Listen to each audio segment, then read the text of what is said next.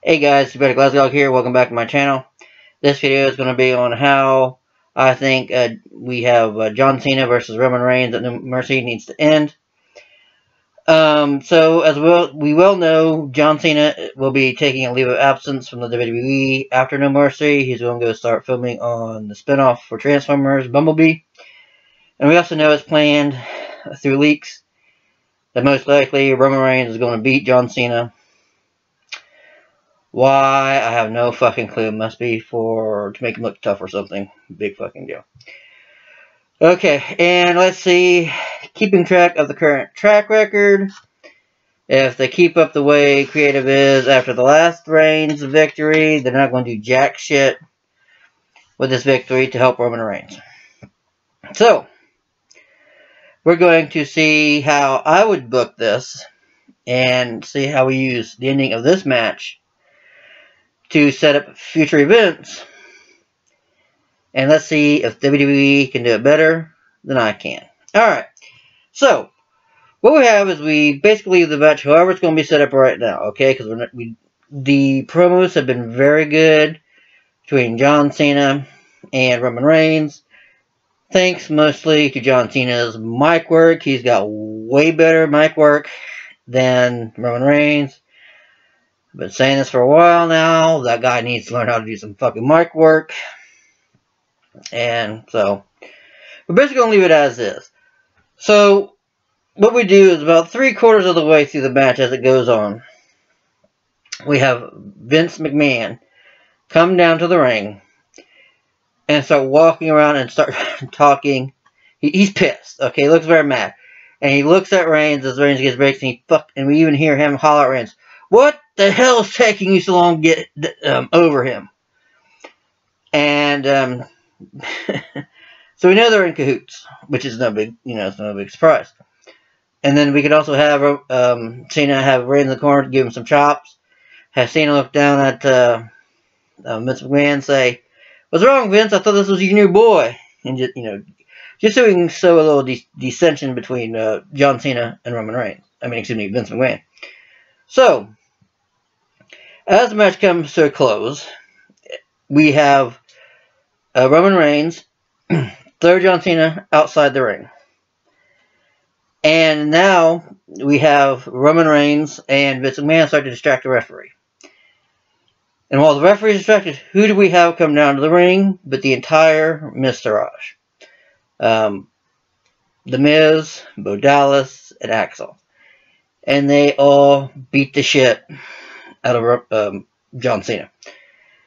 Every time John Cena tries to make a quick move back, another pounces on him. They throw him into the steel post.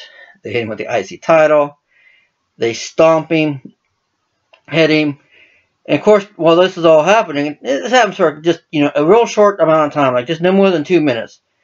And every time the ref tries to turn around and go look at John Cena, either Roman Reigns or Vince McMahon pull the referee back and keep them distracted. Now, finally with the damage done, the Miztourage rolls John Cena back into the ring. Roman Reigns finishes off John Cena, gets the victory, and then him and Vince McMahon celebrate the win in the middle of the ring. Clearly making Roman Reigns a corporate heel. Now they don't stay long. They get out of the ring, and then the Miztourage enters the ring, surrounds Cena, and finish the job. They stomp him, hit him with chairs, anything they can get their fucking hands on. Each does one of their own finishers, and then finally, Maurice comes in the ring with a mic and tells John Cena, "John, tell that little bitch of yours I said hello. And that once again, I'm ahead of her in the game of life," pointing to her pregnant belly. And the Miz puts his foot on John Cena, and all of the Miztourage raise their hands in victory. That's how we end that match. Next night on Raw, we kayfabe that John Cena has been injured, so this So this allows him to go film his movie. We then put in place the Miz story arc that I have, along with Miz versus Cena story arc. And then we start to show Roman Reigns as the corporate heel. Now, the reason for this version of Roman Reigns is that it's pretty much the only fucking way he's going to get over as a heel. Creative has totally fucked him over by not being sure to make him fucking heel, make him babyface, or how to fucking do it. So this is pretty much, in order for him to be heel, this is pretty much the best he's got. This is how he's going to have to run. So, and everyone knows how WrestleMania 34's main event's going to go. You're going to have Roman Reigns versus Brock Lesnar, with Roman Reigns winning the title. It's been leaked. That's the way they've been planning it for almost the entire year up to WrestleMania. That's what's going to happen. Let's play on this. So we're going to show that Roman Reigns can be one hell of a corporate heel with Vince McMahon.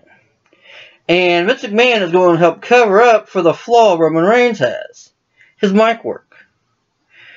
Roman Reigns can have good mic work if he's got good direction, but if, as we've seen, if it's live Johnny on the spot, he has a hard time doing it. If you record it, he's okay. So, and then with the backing of Vince McMahon, you can set up a lot of stories all the way up to WrestleMania, because you're going to have to fill a shit ton of story with Roman Reigns to keep him not from seeing Brock Lesnar into WrestleMania. And I don't think they're going to do it very well, but at least this way you got a shot. So, and besides, creative can't do shit with Roman Reigns, so they're going to try it my way. So, that's another reason why I didn't have him stay long, is because there's going to be plenty of time to fucking work up heat for Roman Reigns.